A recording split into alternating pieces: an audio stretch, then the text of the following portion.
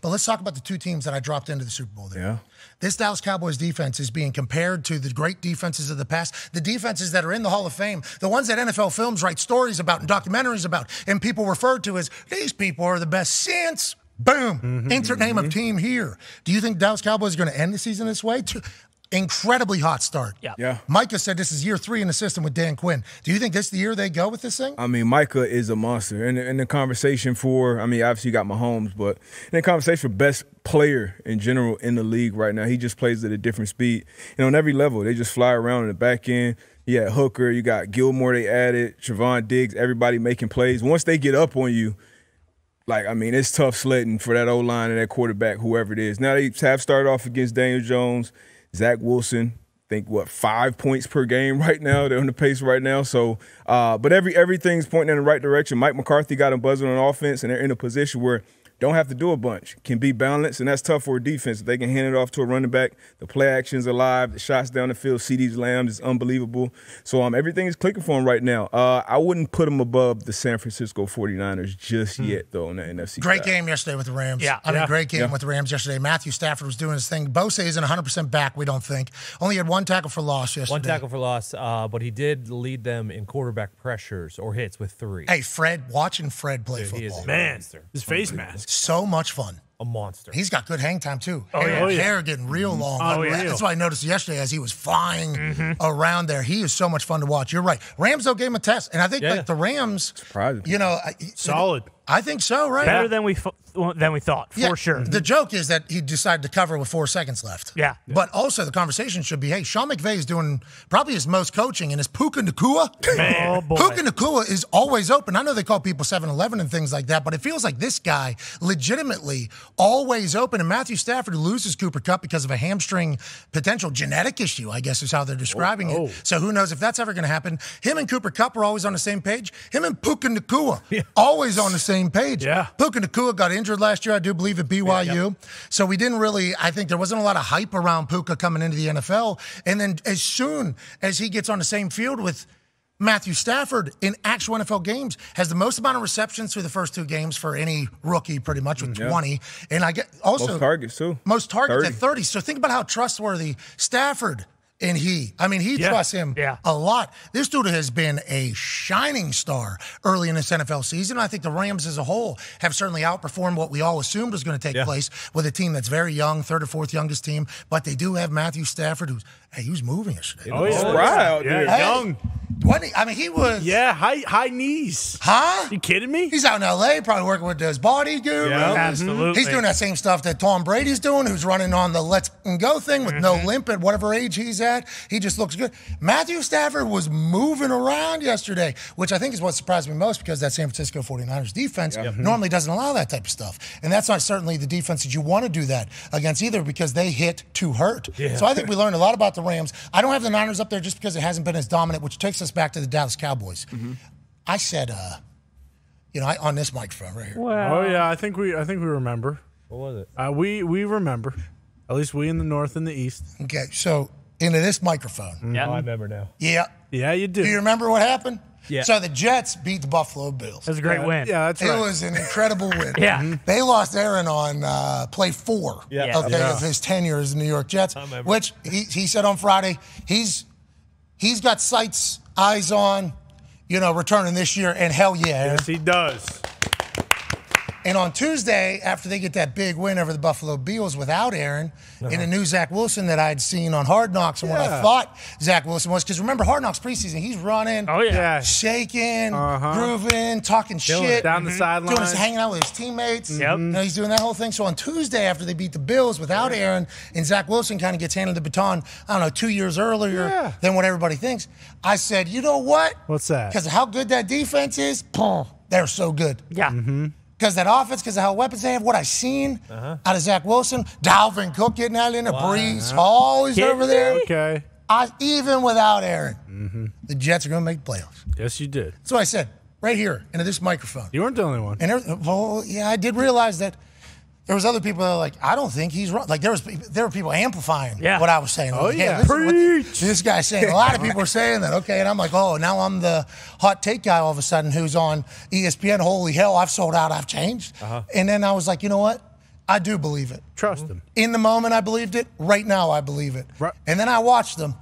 Right now, I do not believe that. Things have changed a little bit. But it was the Dallas Cowboys defense, which has become a little bit of an issue. And then you think back a week before that, they took on the New York Football Giants, and they looked abysmal. Holy hell, 6 quarters straight, we got no points. Bruce Brown, who's in the back, diehard New York Giants fan, he had scored the same amount of points as the New York Football Giants in an NFL game. That's right. Literally, it was just hanging there for everybody on the internet to say. They stunk.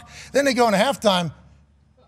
Holy hell. Unbelievable. They played football again. New team. Saquon Barkley was running like angry. You look, there was a couple of deflections off Saquon's hands, one of them for a pick and everything. It wasn't really hitting much. And then in the second half, they looked like the team that we saw in the second half of last season.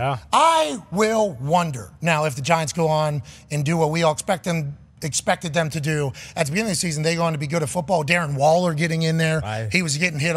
I mean, that team appeared to be good yesterday in the second half. Massive comeback win over a team that I think we all thought would just get railroaded. Let's go to this block that Bill Belichick brought into last night's game that will certainly be chatted about for other people to try, but I think this is a situations or situational type operation. So first of all, what needs to happen here is there has to be an indicator that would send old schooler who ends up blocking this kick. Here, let's just run through it here. So for those that didn't see it, standard operating procedure, here's a field goal. Okay, need to have it. Sanders, great kicker. Holder, Jake Bailey, formerly of the New England Patriots, will be a piece of information. Schooler comes off the edge. Perfectly timed. Canadian Football League on the run. Arena League on the run. Doesn't cross the line of scrimmage. As the ball moves, he goes. Guy has no chance of blocking him. Now, let's look at it from the wide view here. That's my play. We will get to that. Let's get to the wide view here. So you see him standing all the way out there. What's he eyeballing? Well, he's looking at the holder. He's not looking at the snapper. You see, there would be a chance he'd be looking this way because the snapper might give something away. So there are times where a snapper, right before he'll snap, he'll either lift his head up or lift his head down, and then he'll throw the ball. It's like a twitch almost, like something that just happens in it. So there are times where you do that. But instead, this time, they are looking directly at the holder, okay? So then you got to think, well, what is the indicator?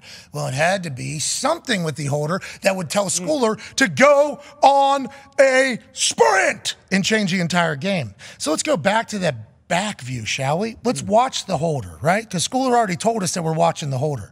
Keep an eye out here, okay? He's going to look back at Sanders, ask Sanders if he's ready, and then very slightly, he is going to go with a deep breath, seemingly. Okay? Oh, yeah. That's what it's going to look like. Subtle. That's what it's going to look like. So keep your eyes peeled to this man's head, okay? This holder's head. Watch it.